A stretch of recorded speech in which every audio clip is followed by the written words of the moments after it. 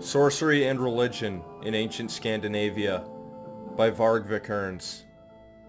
In this video I will be showing you the summary of what I've came up with, the conclusion of Ancient Scandinavia and the Sorcery and Religion book that Varg Vikernes has created.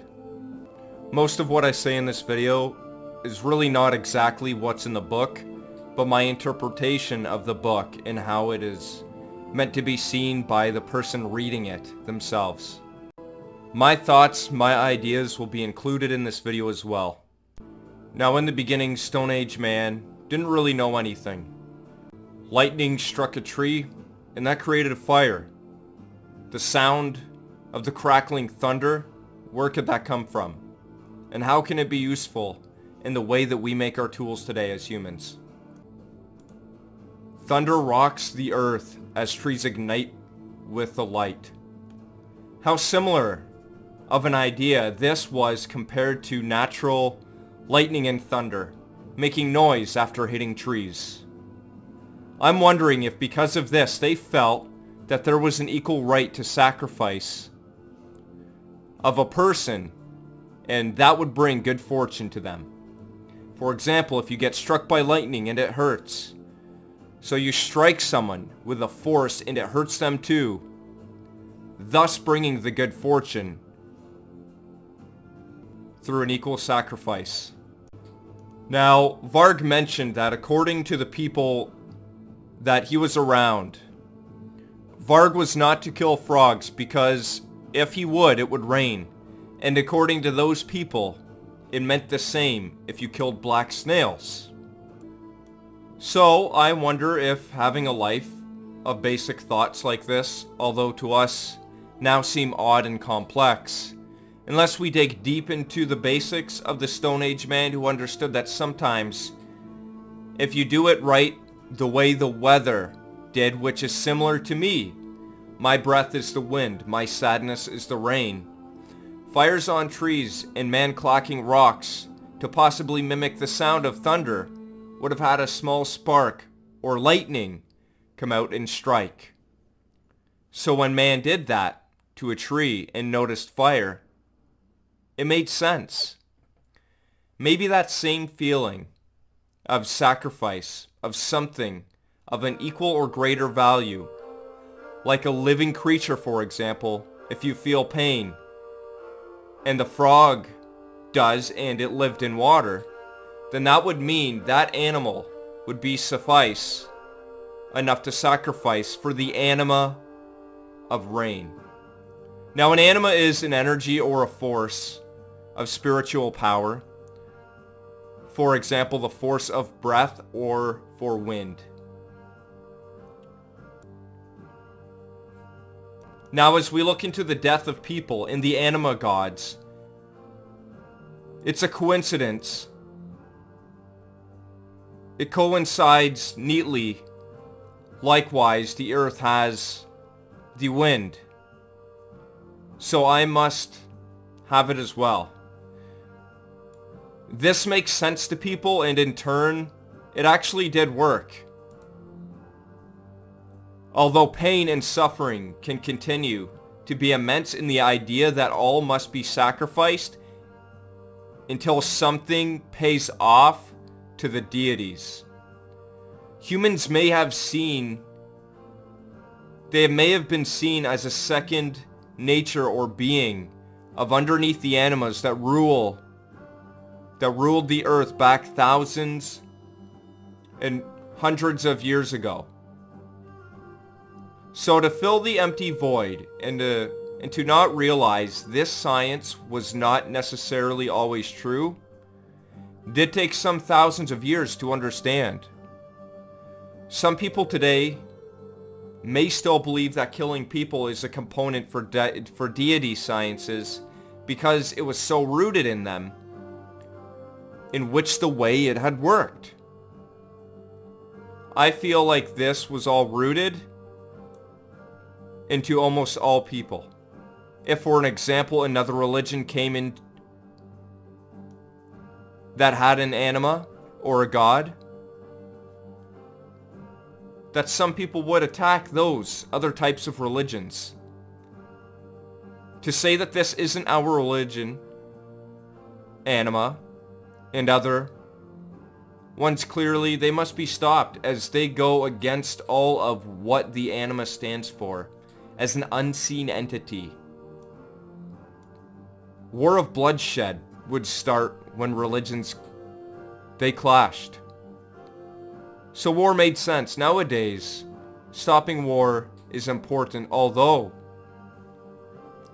as they go against all of what the anima stands for as an unseen entity. May seem right at first. What is right today may be wrong tomorrow, and we must remember that. So remember, nothing really goes against standards unless it's sheer diabolical intent to kill for the need of emotional conflicts. Anything that stems from extremism or nothingness. Many common arguments have this, although some people are great at giving the ideas that one thought is not just one, but it is of many in which the people do think or feel. So hate, murder, and crime will always be around. People more apt to doing this will be considered extreme because hurting one person does not end the cycle of pain or suffering for that other person, but instead it furthers and extends that line of death or destruction. Ignorance is not bliss. The entire idea seems to be of a form of photosynthesis. Something that I found greatly odd, and how bizarre, oh how bizarre, some of the ideas that were in the book. For example, the belief that men had nothing to do with childbirth had led ancestors to have women do an event for a deity to see that if the deity or anima would gift them a child through a wedding ceremony, that would crown the lady as a queen. The event that they held was a beauty pageant with skills of weaving, gathering, and more. For women would be crowned for an entire year only after winning these competitions. So I would only have to assume that they established seasons from weather patterns at this point. But yet the book contradicts this by saying they kill animals in the winter to push forward the winter into the warmer seasons, which could be the beginning of time, and not everything's perfect, and that's okay. This book was pretty much down to a keynote. So imagine wiping out animals only to find out that the seasons move more naturally. They just move as is. We haven't been around long enough to understand that. Or maybe we have. Although believing in something makes well for a good promise of feeling welcome into a world of which is all but nothing and everything at the same time. Also, men did the same thing with competitions, ultimately ruling out the weakest of the bunch in terms of quality every year. The kings and queens who won the entire competition would then marry. This could be a good way to rule out having the best genetics for childbirth, since now I'm sure that they understood how children were born at this point, if they established their seasons and years properly now by then. In my own words of what happened when the patriarchy of kings and queens came to understanding of what sexual intercourse was, and it was the reason for women getting pregnant, is when everything changed. Monarchy was taken. It was taking a hold in a different new form. In a different form, if a king had a child with a lady, of whom would either have been a winner of the pageant contest, or either someone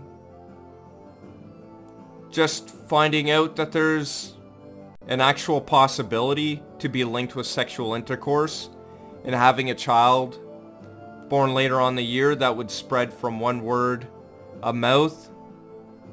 And people understand this, that a monarch king who would have won the contests would start keeping it in the family. Male children who were born sworn into kingship after the previous king would have passed mainly due to this being the start of an action of a man more than a woman. The action must have stemmed from the anima and deity thoughts, which then there is a reaction. There must also be a reaction as well too. So you are the breath, and that comes out, and I have the breath too. So that just means that something happens and it makes sense, and they found out with the rocks that it made sense, then everything does. So, inaction had nothing to do with it. Women would seek out taking it from men because they thought it was right. Due to a man's senseless yet selfish act of sexual pleasure, addiction, and selfishness, most likely that carried down through the line of incestuous relations that may have formed to keep the monarchy family pure. Disgusting, but made sense, although at the same time, if that happened, so yet they kept the family pure. It was disgusting with the incestuous relationships, although at the same time, if this is where it gets wild. Although at the same time, if that happened, children would be born deformed, further devaluating the idea that women aren't part of the act of giving childbirth, and also encouraging the nullification and forgetfulness in the beginning when you took care of, nourished, and appreciated them for what they were for and what they are. And something will start to grow. Which I guess, in another mind, is part of sorcery as well too, if you want to dig deep into it. Which is extraordinary. Now, that's my thoughts on the monarchy and why incestuous relationships happened. Why everything just seemed to have changed as well too. So you can see that it makes sense, but in the end it's not good. And if you went the other way and you were that other type of Christian person back in the day, because Christianity did exist at this point, and it was being pushed in the ancient Scandinavia, and not everyone liked that. They felt like it was an attack on their beliefs, like I said earlier on in the video. This is all just one big mess at this point, in a bad science experiment. It wasn't just the king who did it wrong. It would be shared accountability from all of the members in the community, spreading words and poking in it as well. So many people may have thought the same as well. So after the king anointed people to be allowed to procreate, which may have made sense at the time as well, until children started to be deformed with these deformities, and then that's just showing that on the, no matter what, it's just a huge problem. So when children are born with these deformities is when people may have had the idea to question whether or not it is right to keep it in the family, as their heritage lines would fall apart and die. Selfish acts of mankind can deteriorate people into nothing. After acknowledging this, Christianity, like I said, it had came in and decimated almost all of the people who would have been in research of how the world works. The anima had turned now into Christianity, moving old ideas into a new book, holidays, symbols, etc. Christianity was also known to... So after Christianity pretty much just took over all the symbols, the holidays, and the books of everything, pretty much converting people automatically over to it, because it just made sense not to go out and I guess slaughter as many people. Although Christianity did the same thing for many of years. There were people that were... Christianity was also known to rid of people who were part of the sorcery, which is the study of how people worked out and sorted out how the world worked. And if they did not become God from what they have learned in sorcery, which means figuring out that, hey, the rock, if you clack it together like the sound of thunder, and then lightning comes out of it, which is the spark, and then hits that piece of wood, which is the tree, which is the thing that burns and is given to that person, that is seen as sacred. And everything seems to have changed. So,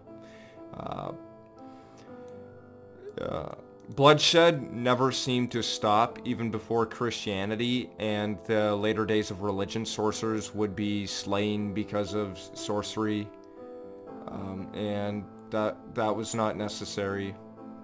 Man is not God. Fun fact, though, Friday the 13th was of a goddess of love in old sorcery being eradicated when people found out children were made from man, not women. So men had to take action. It wasn't made of inaction. The lady sitting there, just doing her little thing, right? Men were more of the action role. So that's where things started to change, more men-oriented and stuff. So yeah. Now once the goddess, now who was once a goddess, the goddess of love, was now just seen as an unlucky person, as the ideology didn't align with women anymore the same way that it used to. And the word berserk came from bearskin, berserk. I don't know, if you sort of put it together, it makes sense in the English dictionary. I don't know how. It came from killing animals to send offerings to the anima. The fur was worn as pride to the anima and helped keep people warm before winter's end. And that's good, because it kept people warm. It made sense that the anima would want people to live. Continuing, hair was grown for nature's purity in sorcerers who reached God's status, or to people who thought that they did. Any answered questions until debunked from the anima gods would be considered that person being a god. My question is, would that make someone a false god? Which makes sense, because no man is God, although life is just an everlasting plane of changes. That is right today may not be... What is right today may not be right tomorrow. So, yeah, things change. There's a festival that they did as well that Varg speaks about called Maypole. It was an event held by people celebrating sorcery as people who survived through Christianity. A honeymoon... that was originated from the festival as well too. The whole thing was pretty much a big honeymoon. There were symbols as well too that had that as well, with the ideology, the symbols, and the way that the sorcery worked. So I guess even today Christians and others celebrate the same way, although Christians would take old holidays and symbols into their own to possibly convert them over. So people would see that as an attack, right? They would see it as like stealing something. So there was no discrimination. That was the idea of it. Although it seemed to be that people felt as if their own needs had to be met. So that's when the attack started. So they stayed within the lines of the anima and sorcery as much as they could, which does make sense for people not to like die and to have order in the chaos that is consumed of life. Check out the movie called Midsommar, as it talks about the pagan cults and gives some creativity into this as well too, the events of the honeymoon. Midsommar's a quite creative movie, and it has a little bit of psychedelic use. There's a lot of sex. There's a lot of stuff that you just wouldn't see as right nowadays, the way that you think compared to the days back then, but each of them still sort of makes sense. Varg goes into speaking about how runes work, which is cool. They are in many games, and yet we know so little about them as the average person, right? Like you play RuneScape for an example, or some other game. Runes help keep things simple, and they also helped recognize dead people, the grave markings essentially, as well as the anima's words with that person. So they are anima words. The graves for Valhalla. Valhalla is an underworld for the dead. This is something that a lot of people may feel, oh, like, wait, I thought being a pagan was all cool, right? There's a lot of brutality in it. There's a lot of brutality. You may not accept it in yours, but that's creating a new type of sorcery or religion, if you may. Because now you're adding to that. That's your belief, right? The belief that everything stems from what you see from the action to another action is extremely important to sorcery itself as a whole. But it does change.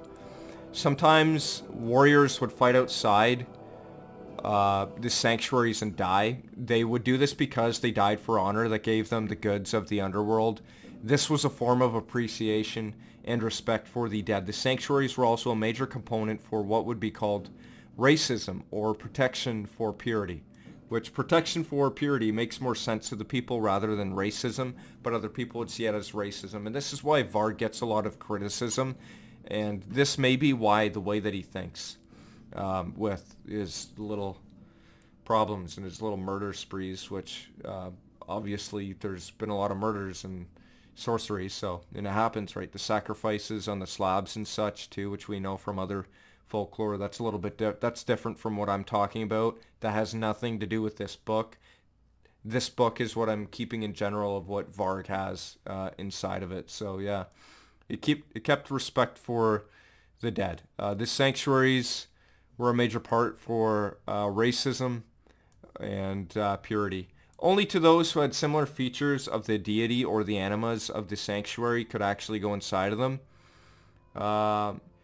Keep in mind, Varg was known for, quote, having like a racist lifestyle, for example, inciting hatred through one of his self-made RPGs called Myfarg, in which the primary act or activity is to kill off anyone of non-white European descent. He also burned churches and murdered a fellow bandmate and was sent to prison many years ago and served a period of time. So with the intense connection Varg has with the ancient animas and deities, keeping in mind the background of sorcery inside the community in which he lived and all the folklore, Valhalla and the sanctuary being sacred may have incited the beginning of racism within him. The racism, right, although he doesn't see it as that, maybe he sees it as purity, although we'll get into that later on. Being confident in the ideology of sorcery, it can be safe to assume that Varg's acts of violence are incited by some type of these bizarre beliefs that are not correct to us, but to him, yes. Remember, Valhalla, the Hall of the Fallen, is a sanctuary for the deities and animas. References as well can be read in his RPG book, Myfarg. So you can just go back to that with the killings and such of people that aren't of white European descent. And besides the violence noted inside of his book, Sorcery and Religion, which may have encouraged the systemic feeling of discourse towards non-white Europeans, we can see that Varg's life is majorly constructed around a simple lifestyle. For example, building on land from the ground up, like he has. Social conservatism and survivalism. Pretty much working everything from the ground up. So he had a basic lifestyle, which makes sense with the sorcery. That's what you're doing, and if you go beyond that, then it's crazy, right? But everything's basic. Like, we're just overcomplicating it most of the time, right? So yeah.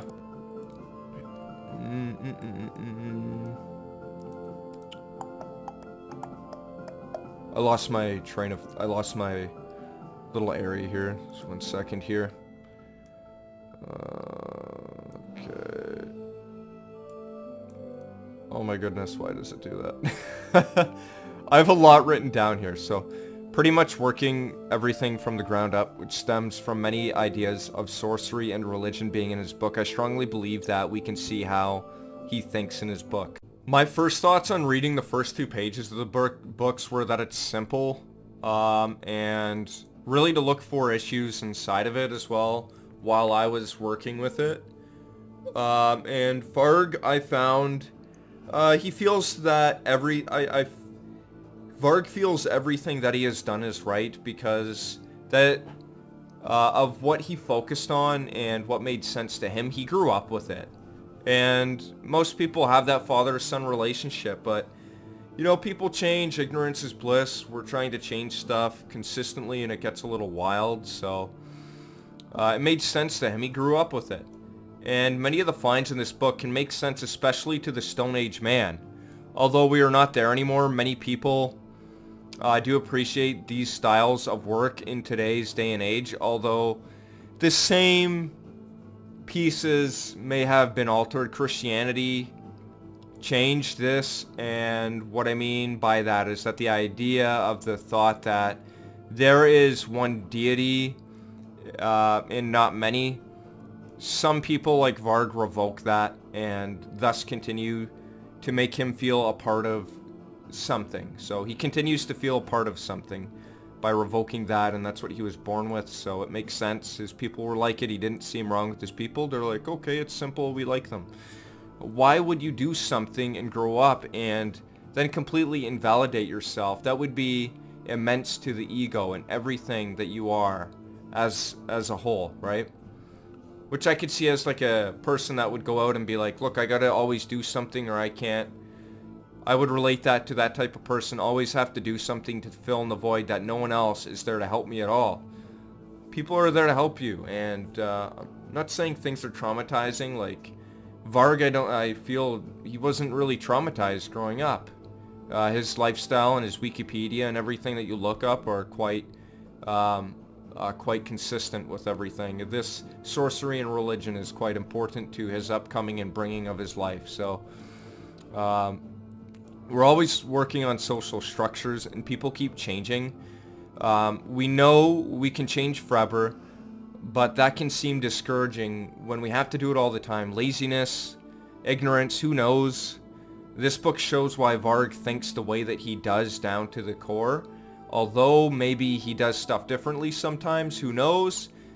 How can one ask? Would you speak with a murderer like this? Would you talk to them? While reading this book, I also learned that Varg was into a type of neo-Nazism, and that at least one of his books do promote hate indirectly, and one of them promotes hate directly at people. The Sorcery and Religion book is a piece of history, and I have to credit the invaluable connections between the people and how they think differently. This book gave a pretty unbiased view, of course, dedicated to the deities and animas of ancient Scandinavia. Here's a fun fact. If you use the word troll, you are referring to evil spirits attacking others. That's what a troll is and what it does. Varg seems to have found many references within Disney books and movies within the history of ancient Scandinavian mythology. So yeah, I mean, that's a fun fact too. It's wild. Continuing. Through the process of reading this book, Sorcery and Religion, I kept a keen eye out for racism, why Varg may be the way he is, and to learn some stuff on old-style sorcery, all the while looking out for manipulation tactics that Varg may have used. I have yet to see manipulation tactics, although I feel Varg feels correct, and some people may not agree with him. And that's okay. That's the way he feels, right? He's allowed to feel the way that he does, which is really awesome, and I'm glad that someone feels confident unless it demoralizes others. Acts of arson, murder, and racism are not to be glorified either. Varg does refer to many of the stories in this book as myths, which is correct, although there are contradictions within the definition of it. And here it is as listed, a traditional story, especially one concerning the history of people or explaining some natural or social phenomenon, and typically involving supernatural being or events, which is sorcery. And number 2 is widely held, but a false belief or idea. So at this point, it's see it as you want to. See it as you want to. That's what it is. That's what my conclusion with that part of it is. And that's pretty much my conclusion on ending the book and what I was looking for. Thank you very much for watching. Like and comment, subscribe for more. This video did take a long time to make, and I would 100% be absolutely appreciated. It would 100% be appreciated. Thank you once again, and check out my other videos, and have a great day, everyone. This was one hell of a video. Bye now.